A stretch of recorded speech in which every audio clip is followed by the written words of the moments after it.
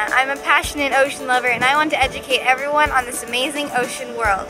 So in my last video I talked about overfishing, and in this one I want to talk about what you can do to prevent overfishing. So the first thing that you can do is not eat any fish at all, but that's kind of impossible for a lot of people. So I'll talk about what you can do in addition to eating fish. When you buy fish from the store in a can or something, you want to see that it's either line caught or sustainable. The second thing that you want to do, if you're out at a restaurant or if you don't know whether or not the fish that you want to get is in danger or sustainable, then you want to go to this thing called the Seafood Watch website, or you can download their app. It just looks like this one, and if you go on it, then it comes up like that, and then you can put in the fish that you want to search.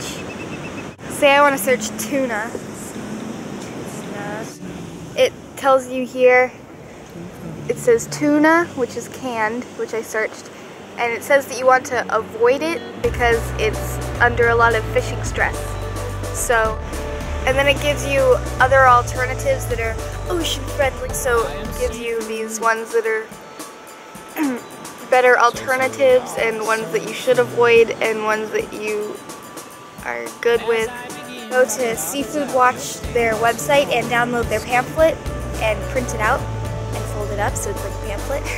Or you can go and download that app so you can search them when you're out at restaurants, so you know that you're always getting a good, sustainable, ocean-friendly fish choice. Make sure to check in the down bar for my links so that you can tell me what videos you would like to see in the future. Well, that's it for this video. I hope you enjoyed it, and I hope that you learned something from it, and I hope that you will be more ocean-friendly conscious in your choices of fish. Thank you. Bye! Well, thank you so much for joining me, and tune in next time when we explore more of California's Golden Coast.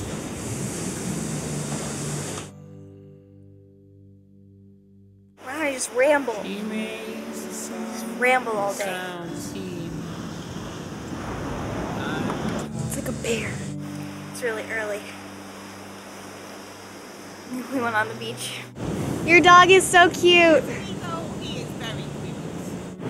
Aw, perfect beach dog. He's a perfect beach dog. He's very low-key, you know, he's very mellow. Just noses along. It's always good. Bye-bye. Bye. There's a pigeon. Oh, sandy. Yeah, Hannah. That's what you get when you go to the beach. You get sandy.